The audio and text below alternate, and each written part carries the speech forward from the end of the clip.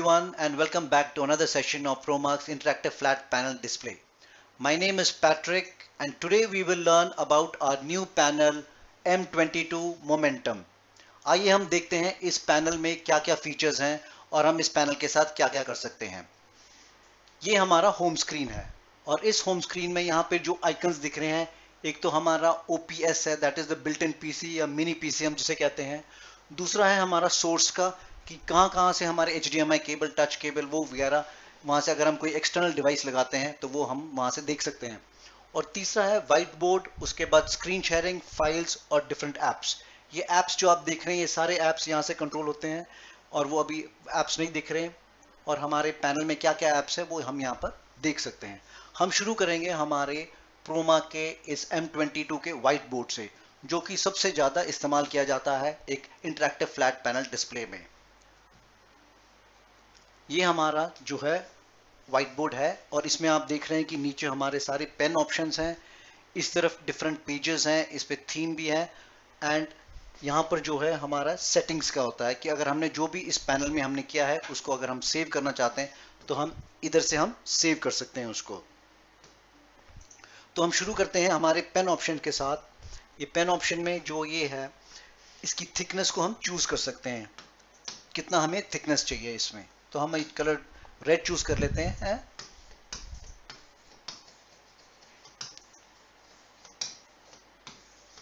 ये हमारा smooth pen है और स्मूथ उनमें डिफरेंट कलर्स हैं जो हम चूज कर सकते हैं। और साथ ही आपने देखा यहाँ पे एक हमारा पैले है जिसमें डिफरेंट कलर्स हैं, हम उस डिफरेंट कलर्स को हम खुद अपना कॉम्बिनेशन बना के we can choose that. And then we have something called the text pen. Here whatever we write will get converted to a text format. For example, तो it get converted into a text format. तो ये हमारा text format वाला pen है। और तीसरा pen है जो यहाँ पे है ऑप्शन है, ये है हमारा एक जो शेप रिकग्निशन पेन बोलते हैं। Any shape which we draw on the panel automatically detects what kind of a shape we are trying to draw and will give us a definite and a perfect shape. Example देखते हैं, circle, तो it will become a perfect circle if you want a triangle and if you want a square. So these are the three options हमारे इस pen option में ही तीन different features हैं. Let's come back to our smooth pen. आगे देखते हैं जो second यहाँ पे पेन का ऑप्शन है, इसमें this is called the highlighter pen.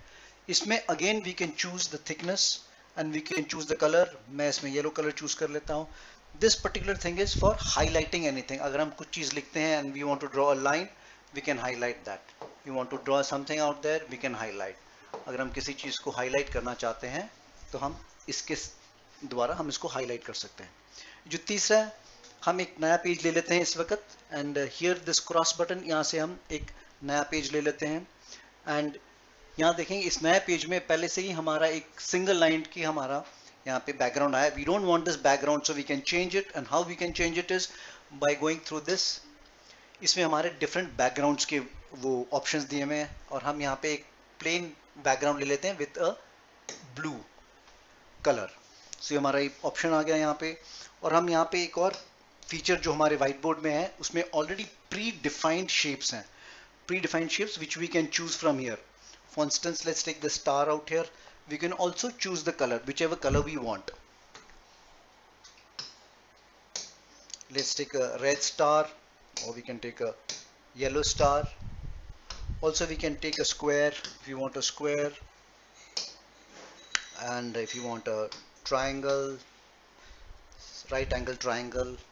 ये सब हमारे इस फीचर में है। ये जो एक और यहाँ पे एक लूप फीचर आपको दिख रहा है, this loop feature, this is the select pen out here. If you want to select any object we can do this. For example, if I want to select this star and I want to move it on any side of the panel, I can do that. मैं ये ले लिया मैंने इसको और एक circle कर दिया तो इट गेट्स सेलेक्टेड. इसको then I can move it anywhere I want. सो ये बड़ा अच्छा फीचर है. This is called the select tool out here. उसके बाद आ जाते हैं, एक और पेज ले लेते हैं हम यहाँ पे. उससे पहले हम ये देख लेते हैं हमारा कि इरेजर ऑप्शन है. इसमें टू ऑप्शंस इरेजर, एक तो pixel bye pixel we can erase and the other option में we can erase the entire thing. तो हम पिक्सल वाला चूज कर लेते हैं यहाँ पे, ये वाला.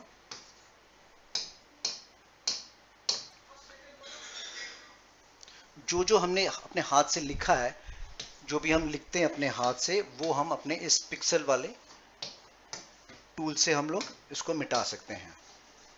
और जो जो प्री डिफाइंड इमेजेस होगा उसको हम we have to clean the entire board and then only it gets deleted from here.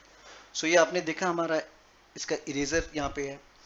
एक और फीचर इसमें है, जैसे कि when we are writing something and we want to erase, we don't want to go back and fourth on the eraser feature, we can use our palm. हम अपने palm को use कर सकते हैं बिकॉज द पैनल डिटेक्ट्स कि हमारे palm बड़ा सा है, so it detects it as an eraser and we can erase it. So let's see how we can do that.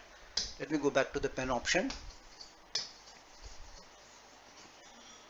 तो मैं अपने पाम से इसको मैं ऐसे इरेज कर सकता हूँ। देखिए यहाँ पे इसको मैं ऐसे इरेज कर सकता हूँ। और गलती से अगर कुछ इरेज हो गया तो we have this feature out here which is called the undo feature. ये हमने अनडू कर दिया इसको। We can also have a feature which is called the redo. हम इसको दोबारा रीडू कर सकते हैं। Let's take another page out here. Again we'll change the theme and we want this again let's go to the blue theme out here. इसमें ना there's another feature out here by which अगर हम कुछ content लिख रहे हैं हमारे white board पे and we want to search the net for that, so we can go there. ये three आपको यहाँ पे 3 dots दिख रहे हैं, we press that and there are a whole lot of features out here. एक तो document feature है, image, if you want to search any document in a panel, we want to search any image in a panel, or we can go to YouTube directly, or we have any videos in our panel, in our internal storage memory, in our file folders, we can bring that out onto our whiteboard here and we can see that. And the feature which I was talking about is that search feature. So let me go here and let's say I want to search for some heart images. So I go to this feature out here and I search. I can also write it here. So let me just write it here only. It will come in a typed format out here.